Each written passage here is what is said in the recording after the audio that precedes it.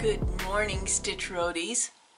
Well, if you're new, welcome to our stitching time together in the beehive.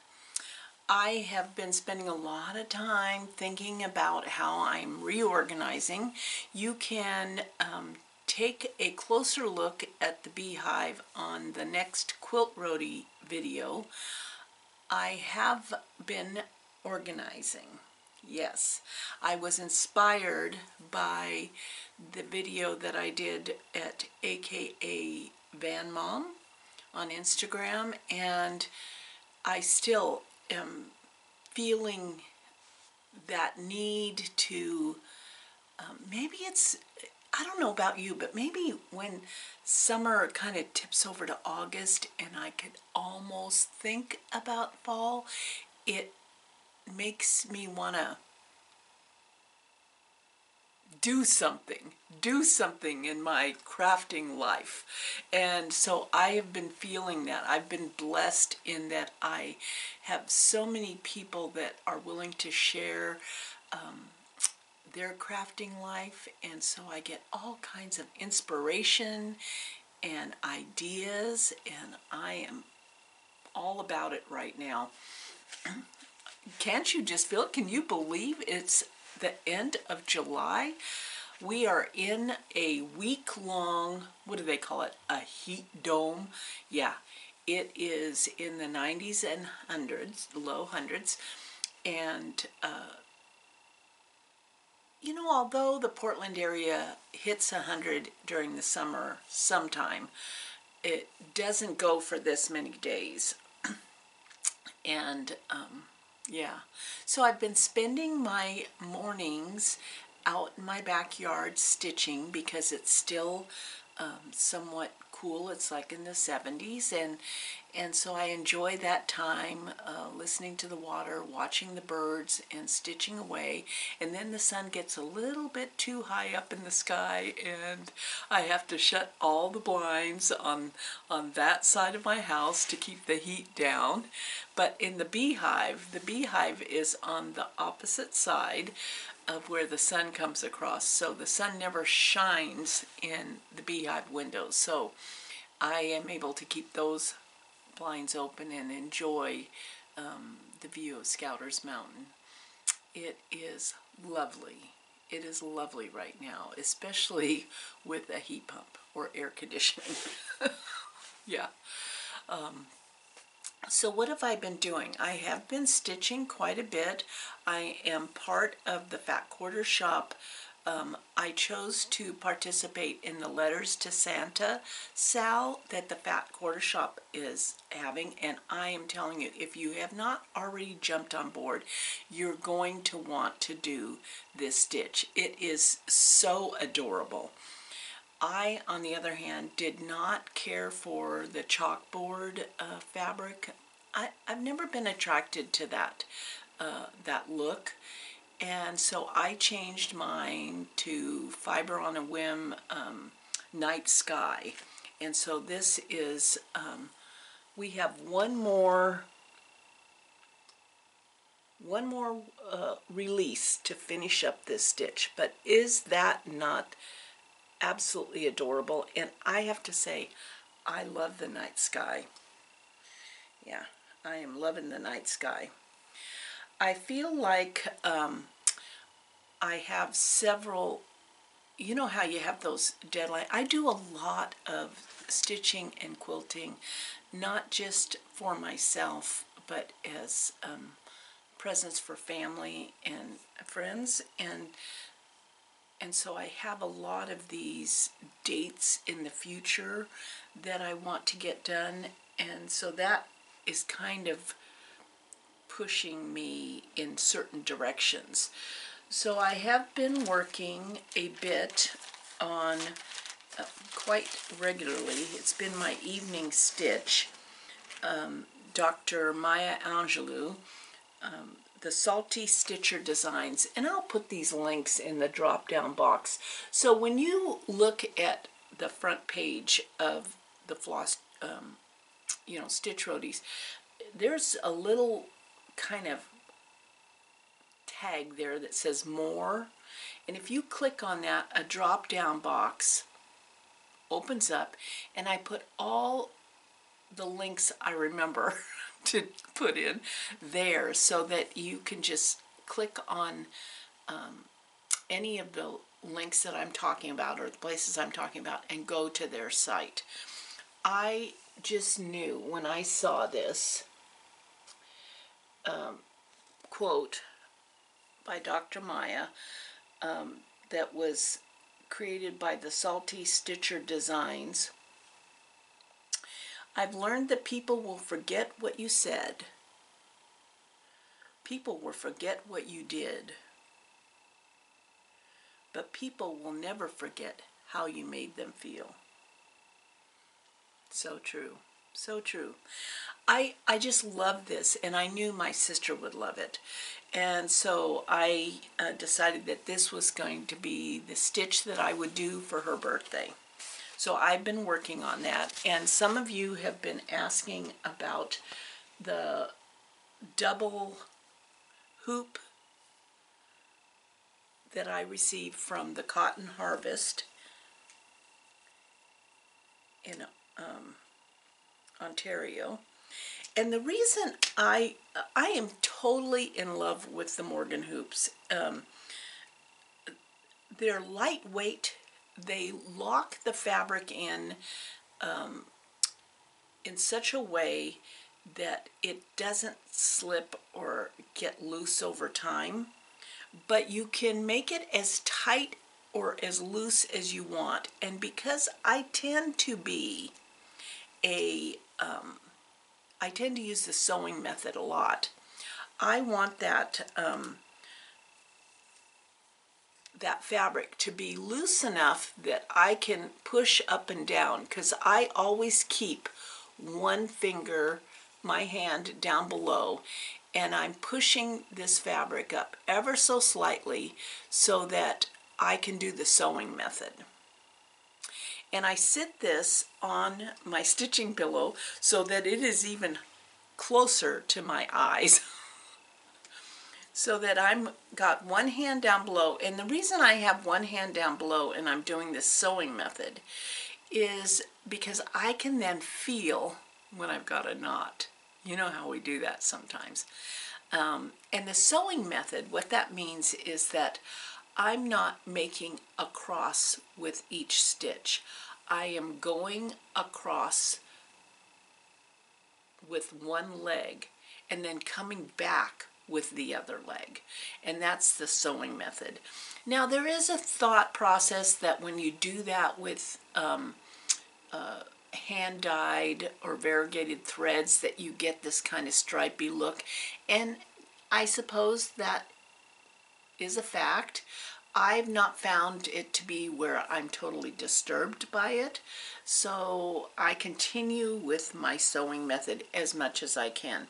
And I love having just a little bit of play, and that I can feel the back when I feel, oh, I've got a knot created. Before you get, you get 10 stitches over and then you realize you have a knot and you have to unpick, or you have to figure out, yeah.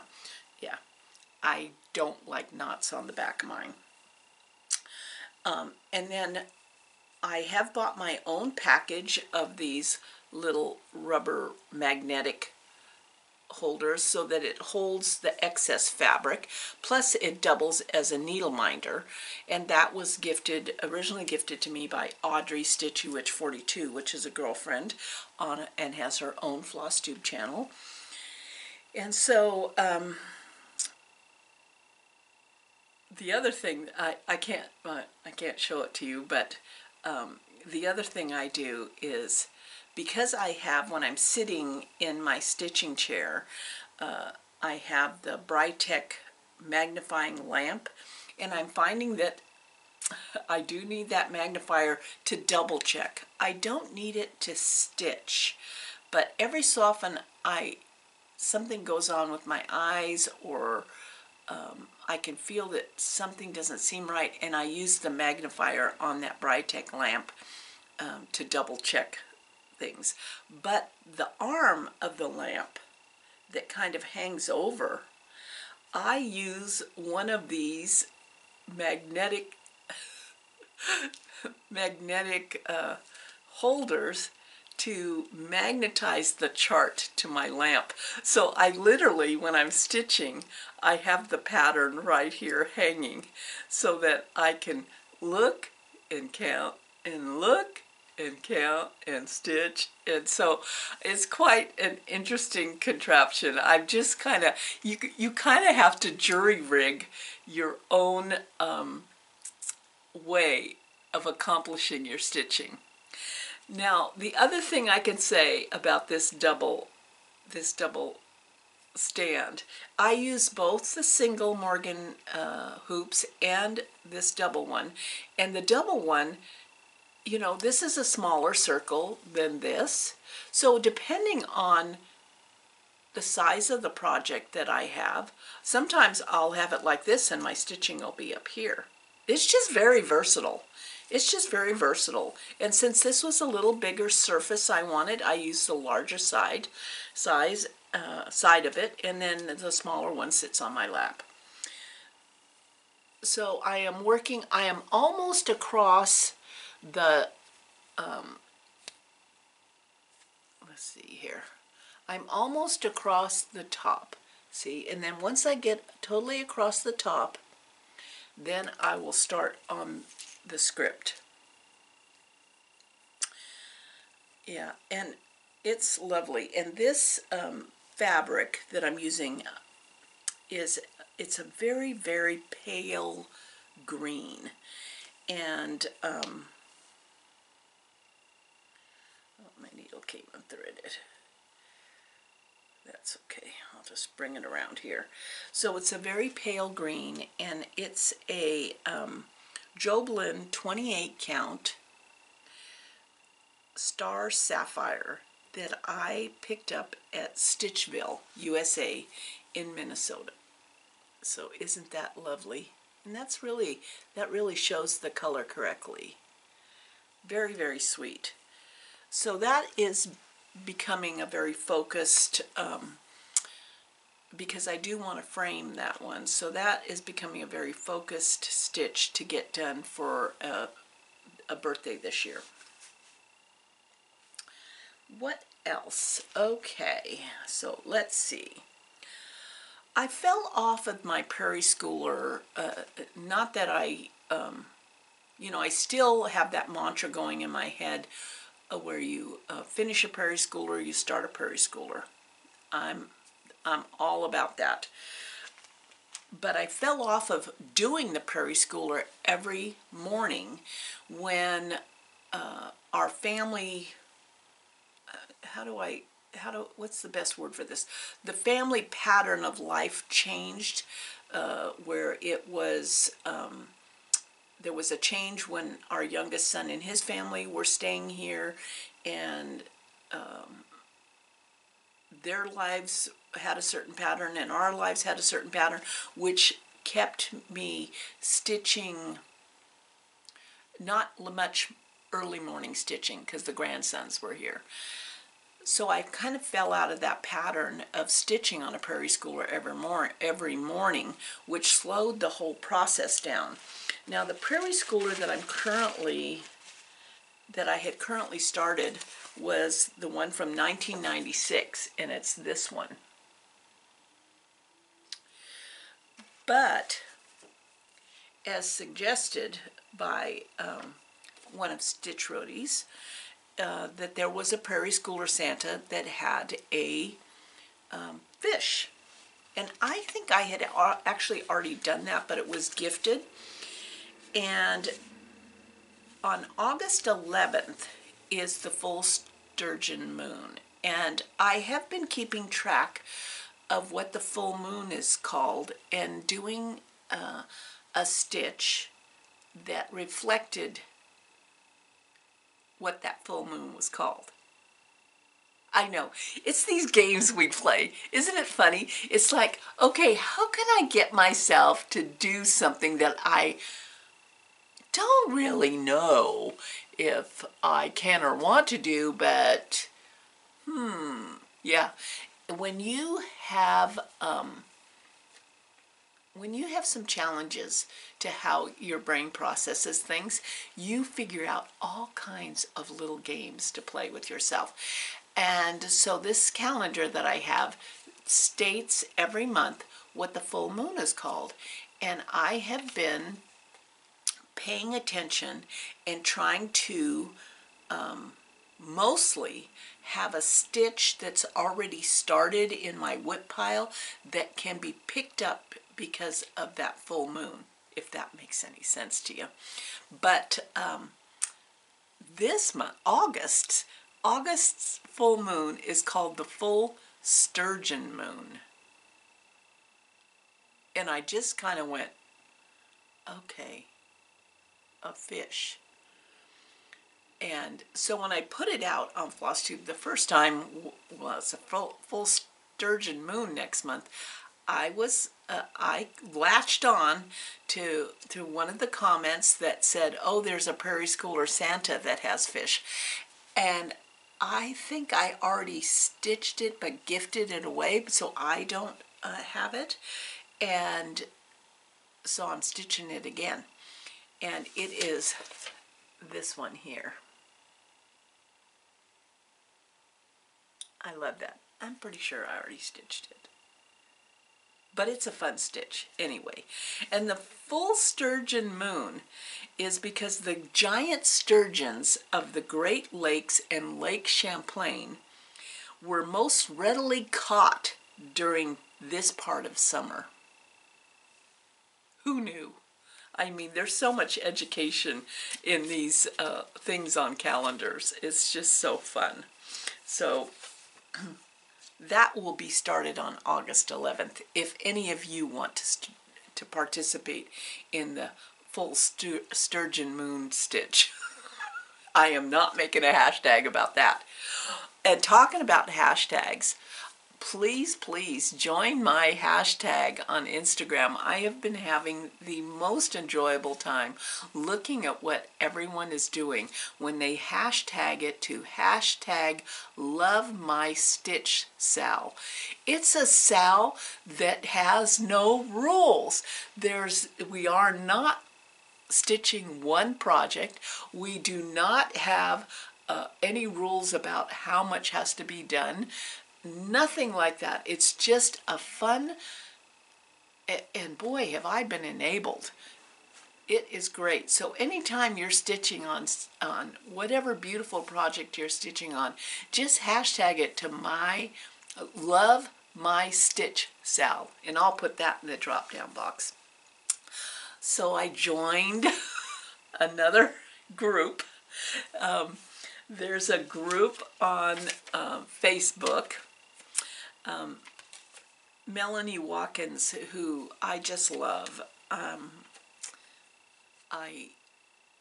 You know how you feel like you connect to either a voice or a cadence to a floss tube. I don't know. It's just I've always loved her floss tube, and her floss tube is called the Soulful Planning Stitcher, and she today started a Facebook group that was called Cross Stitch 25/7, and the only rule to that is that you 7 days a week, so that's the commitment. That's the commitment for me. 7 days a week, you're either going to do 25 stitches or 25 minutes, whatever you want. So you can go back and forth. You can just say, okay, I only have time for 25 stitches. Because does 25 stitches take you 25 minutes? I got to figure that one out. But it's mainly to, as I understand it, and really it's the very beginning, as I understand it, it's mainly to get that big project going. And you know which project I'm talking about. them trees, them trees, them trees, them trees. So that is my project for Melanie's 25/7. So I either every day will decide 25 stitches or 25 minutes. And hopefully I can keep that up. Now when we're camping, I might have to have a backup project for it because I won't take the trees camping. It's just too much opportunity for it to get dirty. Yeah, so I'll have two that I'm going to designate. One that will, and I have whips, so one that will be, and I'll just, my brain is going like this. Okay, so I'm going to have two projects for the 25/7. At home, it's going to be the trees. Camping, it's going to be another one. And I'll have to look through my whips on which one would make a good travel project that I would like to make headway on. Yes. That's what I'm going to, and that's, yes, nobody's the boss of me. You hear me, Melanie? She's such a sweetheart. She's such a sweetheart. Okay, some exciting news, downright exciting news. Acorns and Threads is having their first Saturday Spotlight designer in their new annex space. And I am telling you, that annex space is awesome. I mean, space to stitch, fabulous lighting, a bathroom, a water cooler, samples on the wall, and shopping right next door. Yes, and Beth Twist is going to be the first of the Saturday Spotlight Stitchers, which Janine is going to be doing kind of on a regular basis. You have to sign up. Of course, I panicked when Julie sent me a text, and I had it on my calendar, but I totally spaced it. What else is new?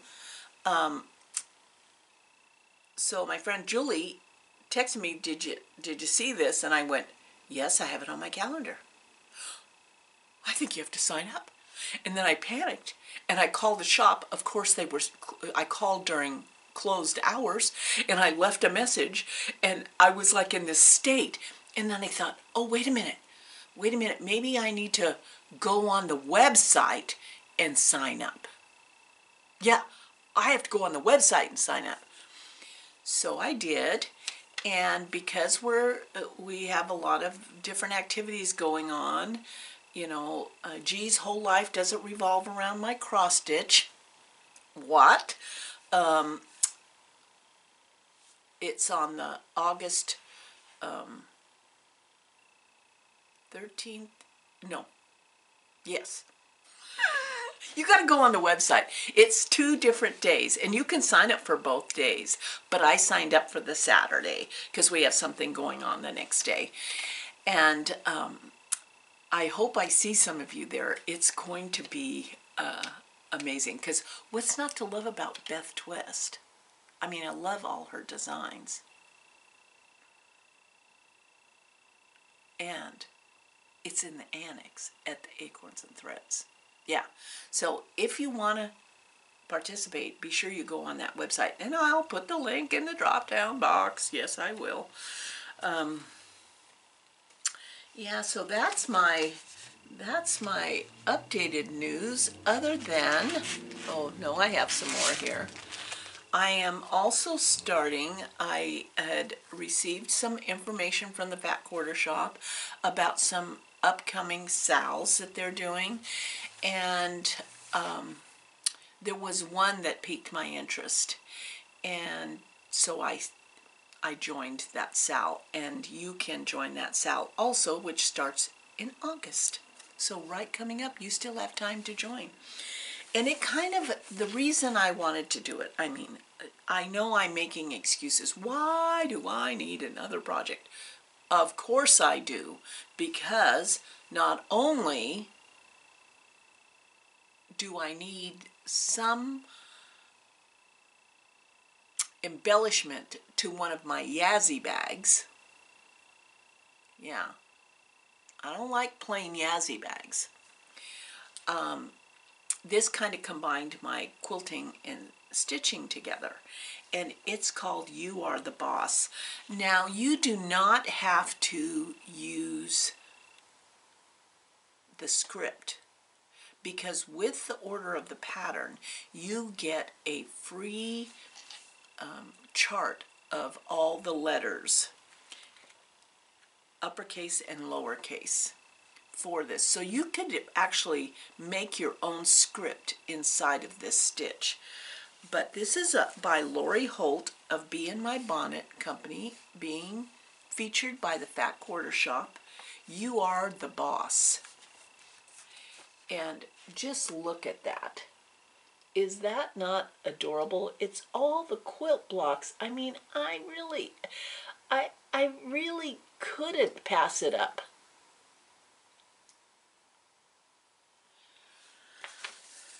How fun. And you know my points are going to match perfectly. So I decided to go ahead and do this. So if you are interested in this, just go on the Fat Quarter Shop site, link in the drop down box, and sign up, and we'll do this together. I'm still not sure whether I'm going to use this exact script. My inclination is to change it to You Are the Boss of Your Own Stitch, only because if I use it on the front of my Yazzie bag, it is not just used for quilting, it's used for stitching, cross stitching, Spargo stitching, all kinds of stitching. So I like that, the opportunity to make it more personalized. Getting towards the next month, and I was sitting in my stitching chair, stitching away on the Dr. Maya stitch, and I was looking at my rack of kitted up. Yeah, I have a rack of kitted up projects that haven't been started. And I saw one that I thought, I really need to do that one. And it's a Brenda Gervais, What's Not to Love. It's not huge, but it's on 36 count. So it's going to be little. But I just really wanted to do it. So it's this one here. So that's going to be a start in August. That's going to be a start in August. And this is on Edinburgh linen, 36 count light mocha that I got at Acorns and Threads. Yeah, I'm going to be doing that. And then if you don't remember, Acorns and Threads does do framing, as do all the craft box stores. What they don't do at Acorns and Thread is use glass. So if you want to use glass, you're really going to have to go somewhere else. But oh, I just love their framing. And there's nothing better than knowing that the person doing the framing understands how to frame cross stitch. That's the thing. But I got my gobble back, and I am so tickled with it. I absolutely love the frame I picked. I'm so proud of myself. I cannot tell you how proud I am of myself. I mean, I've been patting myself on the back for ever since I received it. But look at this.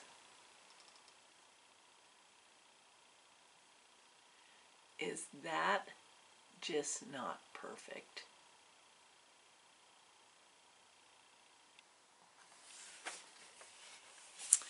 Yeah.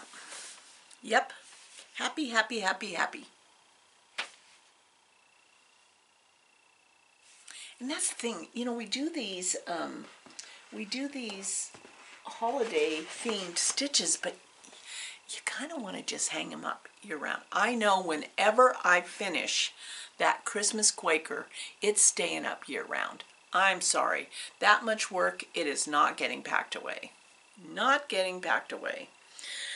Well, okay, I think I've done it. I think I've gone through the whole list I had in my sweet little brain, and now it's your turn to tell me what you're up to.